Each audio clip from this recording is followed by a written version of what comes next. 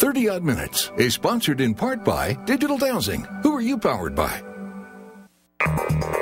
For the next 30 minutes, we will explore the unexplained. From mysteries beyond our galaxy to ghostly phenomena in our own backyard. We will dive into our psychic abilities and explore everything from conspiracies to the just plain weird. Welcome to 30-odd Minutes. If the truth is out there, we will find it. But only by sheer accident.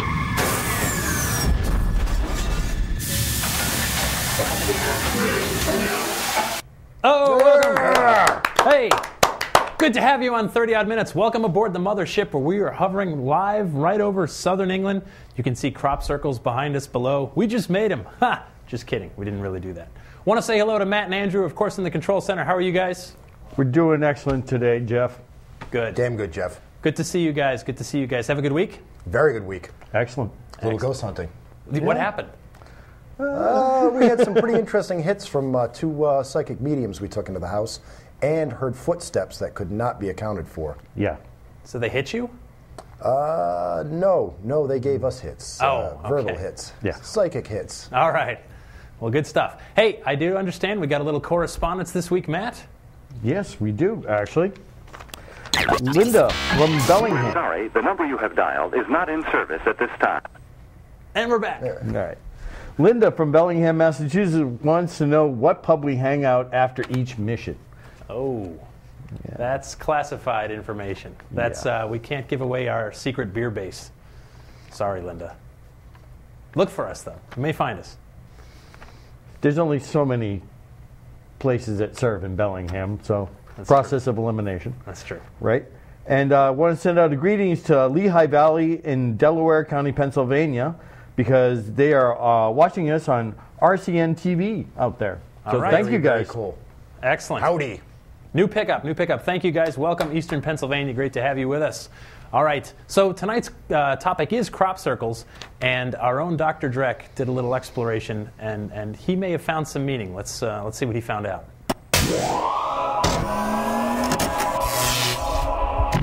Greetings, oddballs. Dr. Dreck here. And we've been talking about crop circles. Now, we know that some of them are actually done by people that admit to it or they're hoaxes or whatever. But there's that certain percentage that we don't know who did it, where did it come from, how did it happen. Well, I think I got the answer. Last night, I made myself a little midnight snack of a bowl of cream of wheat. But then the phone rang, and I went to answer it, and then I forgot about the cream of wheat and went to bed. The next morning, I woke up, and here's what the cream of wheat looked like on the table. Yes, crop circles in my cream of wheat.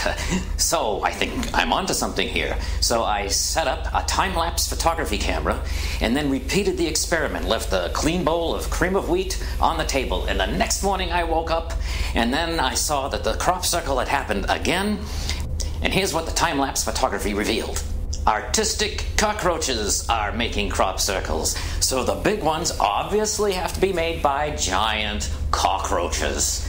It's so simple that even the simple-minded will think it's simple. So there you have it. Now we know where crop circles come from. Giant cockroaches. It makes so much sense when he says it that way. Yeah. Now, is there any point in doing the show? I guess good night. Yeah, that's it. All right. It was a good show. Start the engines. All right. Crop circles. Are they just random patterns in the field? Or are they signs from some form of intelligent life, higher intelligence? If they are a sign, what do they mean? Tonight's guest had an out-of-body experience while lying in a crop circle 5 years ago, and since then she's gone on to create several documentary films on the subject, including The Wake-Up Call, Anybody Listening?, 2012, We're Already in It, and 4 Stories, 1 Event, Other Worlds. Beaming to the mothership live from Colorado, please welcome Patty Greer. Patty, how are you this evening? Great. What a hysterical entry you did. Well, it's good to have you here aboard our spaceship. This may be your first time. We'll be gentle. Some of those crop circles we will take credit for, but only a few, only a small minority of them. Tell us, what happened? What were you doing? Where were you laying down in a crop circle? What happened? Man, it begins. We have a little audio problem here. We just lost our audio, Patty. Can you try again? Can you hear us? Just a little bit. Yep, you're coming in. All right. Oh, there you are. There you are. She's back. She's back. Sometimes they play games, those little circle makers. The real ones, there's just sometimes that cameras don't work, and in the crop circles, gear just bails out. So because you've got the good one on the wall, I think they're going to be playing this tonight. Oh, well, very good. All right, so you were telling us before you cut out, what happened when you were that first time? You're laying down in a crop circle and you have an out-of-body experience? Where, when, what happened? It was in 2007, and it was the second summer I'd gone to be in the crop circles, but I went this time with the plan to be there 9 weeks, and I laid in a lot of crop circles. Everybody's got their different method of how they like to do it. Some people like to go in and they go with their wands and their magnetometers, and they're all scientific. I go straight to the center, I lay down, I close my eyes, and I go for the feel of what it is. But when you walk into a formation, you can feel the vortex. There's almost like a dome that's over the crop circle. And before you get to it, you can feel the energy change. And all the people I've taken into the crop circles have also noticed that change of field, that energy change of field. So it's noticeable. There's something that is not normal in the area where the crop circles are made. And it goes on for quite a while. It can be weeks later that you'll still feel the energy within the crop circles. Even after hundreds of people have walked through them, the energy doesn't change. There's something not normal. And when they test the wheat, it actually has higher fruit value. The roots go deeper. Everything has more depth of energy in the crop circles. It's an amazing topic, one we've broached only once before. So tell us, how long have people been talking about crop circles? How long have these things been here? Since the 1700s, we've had documentary statements, people that have commented that they've seen them in the field. Back then they called them the fairy rings. Okay. And so that's kind of a funny way to remember them. They also thought they were made by devils. But in all the recent years, since the 1980s, we've really heard of most of the crop circles in the world in the center of Wiltshire, England. And Wiltshire, England has the Avery Stone Circle, which is one of the oldest ancient stone circles in all of Europe, and people have come there for thousands of years to do sacred ceremony. So there's a higher vibration there. There's Silbury Hill. These are beautiful pictures of the Avery Stone Circle. There's also Stonehenge to the east and the town of Glastonbury to the west. So we've got a lot of ancient sacred energy and a lot of people praying for many years.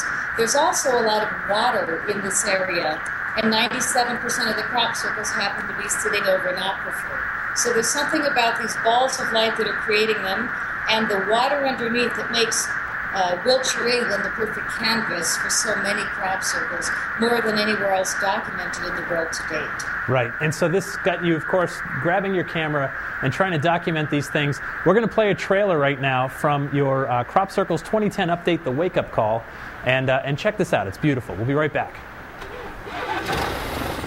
In life we are grounded, but in our dreams we can fly. Go where we please, no need to land, and stop, we never try.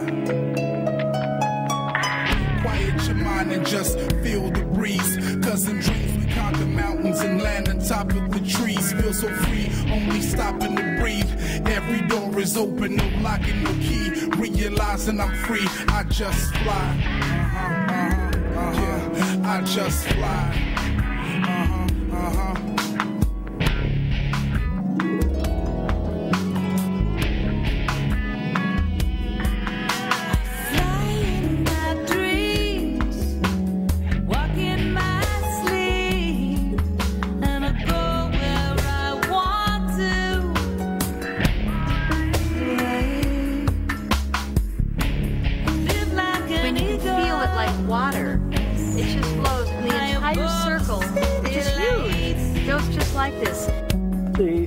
Line was to ignore them because they had certain military significance. In other words, they were testing something from outer space or whatever. And they very cleverly linked this to the fact that this is the centre of such an ancient civilization. Up until this time, there's been no credible evidence to suggest that that formation was anything but the result of some kind of paranormal event. Some people told me that it's radioactive inside the circles. Some people said that the cameras have failed to work. And that moment of magic, that expression of perfection and information is placed there in the field, just like that. It's a picture of the truth. It's all about being in that moment and focusing and intending that every moment be brighter and more significant than the other. Consider this a wake-up call to listen. An invitation to experience something that few humans will ever get to see. Crop circles.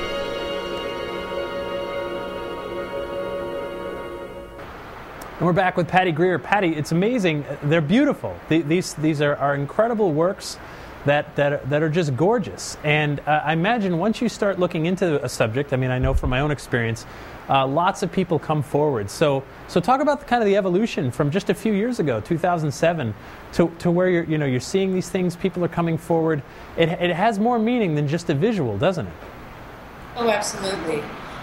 The common wisdom amongst the croppies, which is the crop circle people, is that these crop circles are the first physical manifestation of ET communication that humans can physically see. So it's almost like they're leaving sticky notes in the fields, and they're using England because the area is so wet that the crop will last for 2 months, 3 months of summer. And when they lay a crop circle down in a field, this subliminal information, this subconscious information, which is coming through sacred geometry. When you look at a crop circle, it relaxes the brain because it's like a piece of art. It's like a flower. It's symmetrical. And so when you look at it, it does something that you don't have to think about. But it does help the human mind take in the information and have some kind of an evolutionary pitch from it. What it has been spoken about is that a lot of the crop circles are giving us information about 2012 planetary shifts, and a lot of the crop circles recently have been showing us these ancient languages that haven't been seen for hundreds of years, laid into a field of wheat, 1,500 feet of an ancient language laid into brittle wheat. I mean, it's really hard to fathom that when you look at this beautiful picture behind you, out to the spaceship window, that is hundreds of perfectly laid circles. There's a centerpiece standing up of wheat, and everything else is swirled down. Right. It happens in a second. All of those are pre-planned, and they just happen in a second. There you go. Yeah, you sent us this photo of the center of one of the circles, and you can see, I mean, even down to the smallest stalk, it's quite intricate.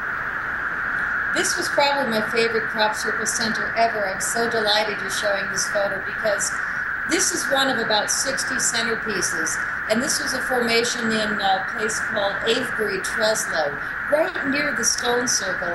And we saw it the night it happened, and it was absolutely stunning, but my partner and I got up at 6:30 in the morning, went into the crop circle to film it when there were no people in there, and every center was out of this world. Good way to put it. Yeah. But that one in particular, it looked like an Indian village teepees, and then a center teepee. I mean, it was just phenomenal to think that happened in 3 hours of darkness, along with 60 other centers happening that were each different. Nothing was the same. And in a generic, if there's such a thing, crop circle, there would be like one nice plume up, and then everything else is swirled down around it. But periodically, when circle makers are in a more timely mood, they lay crop circles down with masterpiece centers, and that one you just showed, in my opinion, was one of the best. Right, and you sent us a few others. Here's one, the Eastfield Circle, just looks incredible. I mean, the amount of the amount of detail in some of these things. What's the message? What do you think when you see this? Well, the interesting thing about even crop circle experts, I see celebration. Of course, the partner has lost its upper body and head, right. But the first party, in my opinion, is looking like she's celebrating. She's got her arms up and she's dancing. And the interesting thing that I've learned in the last 6 months when I made my most recent movie, I met people that actually saw the orange balls of light over the same crop circle in Eastfield on July 29, 2010. This is the strangest story I've ever heard, but these people saw these orange balls of light, and then out of those orange balls came these illuminated light beings with arms, legs, and a head, and they were lit up. It's the strangest story, and these guys were absolutely sure what they saw. The guy from Belgium said, "My eyes don't lie. I'm a rational man, and I know what I saw." Right. Actually, Patty, hold on that, because we're going to show that clip right after the news break, and then we'll talk about this a little bit more, because I want people to see exactly what you're talking about. You sent us another one, too, Butterfly 2007, and sometimes they're emulating shapes in nature. And I mean, is there a message there? Is there any chance this is a naturally occurring phenomena that's just coming from within as opposed to without? Well, I think that's a great question. In 2009, we were delivered all kinds of bird formations in a row and fish formations in a row. Now, typically they're more scientific, mathematical, geometric, but these were specifically animals, like you're looking at a butterfly. It's obvious, it's true. So these were birds, numerous birds, and fish, numerous fish, and they were chasing each other, or they were just fish looking at you. And within weeks, the BP disaster happened in the Gulf of Mexico, killing millions of birds and millions of fish. And it seemed to me that it was clearly a message in advance of what was about to happen. Right. And we're getting a lot of information through the crop circles that has been very timely. And when you showed the celebration one, that one was on 7707. That was the date of it. And people were up on the hill with the cameras, and somebody felt that he got this flash of light. And then that was the crop circle in the morning, and I was there on the hill that night. Right. So it's pretty exciting. A lot of night watch. It's amazing, too. I started thinking a lot about this. I think about the subjects as we get ready for each mission each week, and I thought about other shapes in nature that are truly beautiful. Something as simple as a snowflake, for example. If you look at it, it's mathematic, it's symmetrical, it's incredibly beautiful. I mean, there you go. Each one is unique, and so we do have examples in nature, crystalline effects and things like that, that come up that are like this, but not on this scale. This is something totally different. And when we come back, Patty, right after our news break, we're going to talk about some of the other causes, and we'll be right back after the news.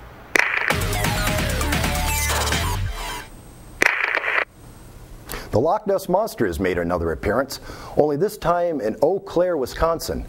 Nessie has recently shown up in the form of gorilla art as a sculpture placed in the Chippewa River to look like the famous Scottish monster out for a swim.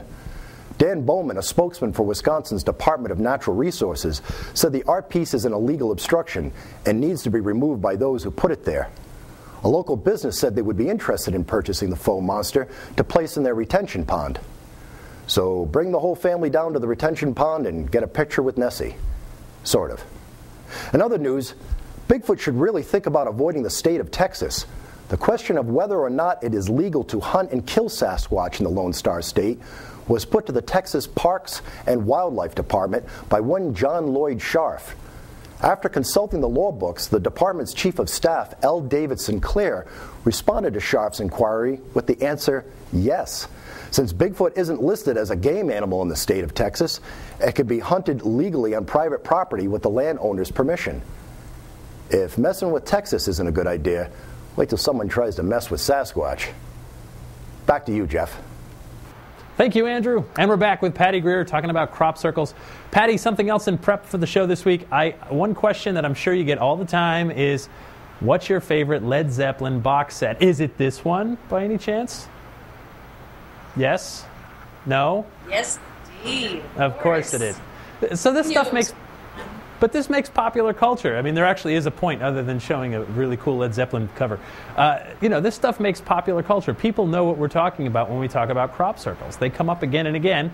And, of course, there's claims of hoaxing. And some of them are indeed hoaxes. We've got Doug and Dave, which we have photos of them. And, these guys are well known in England. But they couldn't have done them all, correct? Absolutely correct. And, frankly, the night that they might have made 3 in England, it would have been too amazing for them to have made 1 in France, 1 in Belgium, 1 in Holland, and 1 in Indonesia. I mean, unless they're really traveling by the speed of light, those guys are rocking the planet. They've got tricks we need to learn. Right, right. And people may have seen video where folks put ropes around their neck attached to boards and they kind of stomp down the wheat. But there's a difference, correct? I mean, in that case, the wheat is broken as opposed to bent? Absolutely, you did your homework. Oh. I should have sent you the photo of the bent nodes, which are these bubbles in the stem of a piece of wheat. In the real crop circles, all of the wheat has a bent node, right where the wheat bends at a 90-degree angle, next to 100,000 of its friends, pieces of wheat. And they're all, for some reason, laid in perfect symmetry next to each other. But this something happens that heats up the wheat, and the wheat is just a stem of wheat, but it bubbles out, something heats it up quickly, and then it bends over. And that's what creates the image from the air. You can really see the pattern. But when you're in the fields, all you see is perfectly flowing wheat in circles and walls that are just clean as could be. Just brisk, straight walls. It's just almost too perfect. It's eerie inside. And now our own Matt Moniz has been studying crop circles for a long time. He's been in England, and I want to ask him a question real quick. Matt, what's the freakiest thing that happened to you inside of a crop circle? Come on. I got freaky inside of a crop circle. Does that Matt count? Moniz, ladies and gentlemen. He did indeed bed down a lady inside of a crop circle. And that's worth a round of applause, I think. And all right, she passed out. So Matt, you have some thoughts though on the people that are doing the hoaxing. You've seen the difference yourself, right? Yeah, I was in England in '92 when they had the hoaxing competition. Right. And every group that ever claimed to, be responsible for, the formations was involved in this competition in this known field. And the winners, by the way, were a pair of newbies that had never done it before that were from, I believe, France. But it took them 6 hours to create this creation. But what was really interesting is that night, in all of the surrounding towns, the most amount of crop circles that had ever been formed in the most complex happened that night. And I know I was there. Right. Both at the competition and... So everybody was accounted for. These were... Yeah. The hoaxers were hoaxing, and somehow others turn up. So, and you have a story about that too, right, Patty? Something similar? Yeah, but I don't want to talk about my getting freaky in crop circle story. No. I wasn't going to spring that one on you, but we don't judge here on 30-odd minutes. I mean, whatever everybody's Judge into. me a good one now. No, understood. Okay, so one night I was at the Black Horse Pub, which is a pub in Wiltshire. Yep. And there were people behind me that were drinking heavily. These three guys were getting very, very drunk. And they were circle makers, human circle makers, or seemingly human. And they'd been in a crop circle that night making a formation, laying down the wheat, and an actual ball of light whizzed past them, scared them to death. The one guy wet his pants. The other two were so scared, all three of them went running out and soaking wet. For the one guy, they went to the Black Horse and started drinking and didn't realize that there was a filmmaker with 2 ears sitting behind them, kind of leaning back, going, really, isn't that interesting? So, drunk crop circle makers, I actually believe we have a photo of what they made. Take a look. Does that look like... I think that thank you to the internet. Thank you to our alert oddballs out there who are sending in this great stuff. And that's from Jen DaCosta. Thank you, Jen. Your prize. Okay, real quick, I want to get to this video clip. Talk us through this. We're gonna just start it. We're gonna talk over it here for a little bit. You talked about these balls of light that people are seeing over the fields. What are we seeing here? Well, this is absolutely amazing footage. And in my newest movie, you actually see the balls of light up close. And the most startling thing is that my friend and I were doing Night Watch one night in 2008. And we had these photos that we took of the balls of light over East Field. And they had like this Band-Aid of black wrapped around, or a band of black wrapped around the ball of light. And we were trying to figure out what it was, and when the ball turned again, it looked like a V in the ball. So it looked like some kind of a doorway. And sure enough, when I interviewed these guys, they said that the light beams came out a doorway in the ball of light. And there was a woman that had the experience I was trying to find rational explanations for it. So that's why I started to think, well, maybe people aren't yet ready for the truth. We definitely saw them, no doubt. What they are, we don't know, but we saw them. All of a sudden, there were like arms and legs coming out of the lightning bolt. So still illuminating, kind of humanoid shape, but in light form. My eyes don't lie. No. It's just my rational mind that tries to find a rational explanation. So this like orange flame, and it was behind the circle, in the field behind it. And then she said, the circle is not finished, they are going to finish it later on.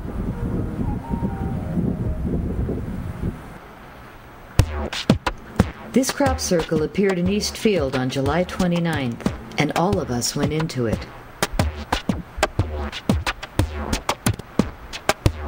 The orange balls of light were seen near this crop circle over East Field. The following day, the formation was indeed larger.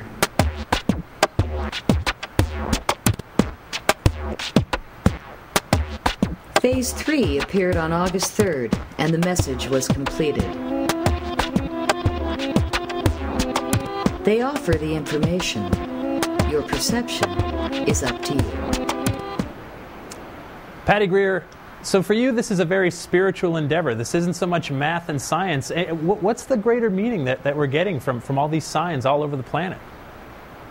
Well, I think the interesting thing is that what's happening now, we are moving into a new paradigm of consciousness, and a lot of people are having interactions with extra-dimensional beings, or ETs, or little grays, or whatever species that they seem to be running into. But a lot of people are having ET experiences, and I think it's becoming more and more abundant now.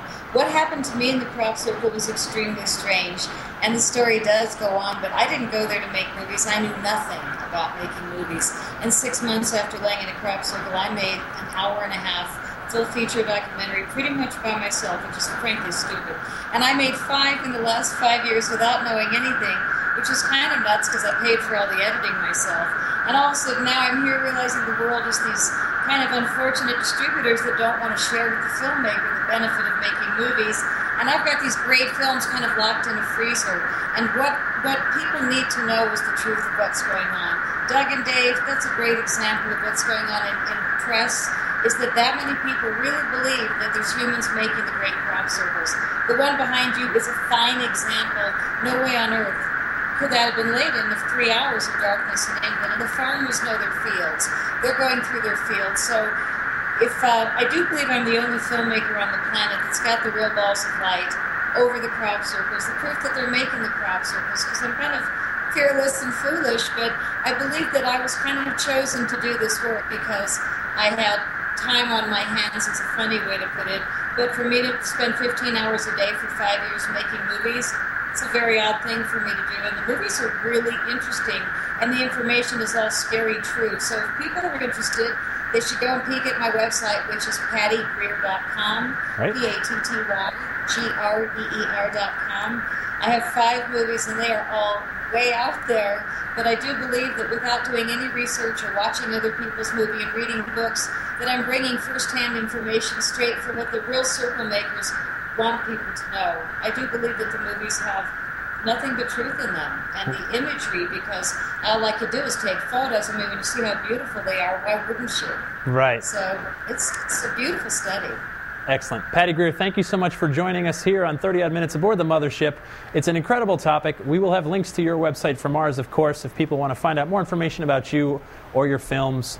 And the question goes on. Of course, Southern England is not the only place for crop circles. They show up in America and really every continent except Antarctica. Right, Matt Moniz? Correct.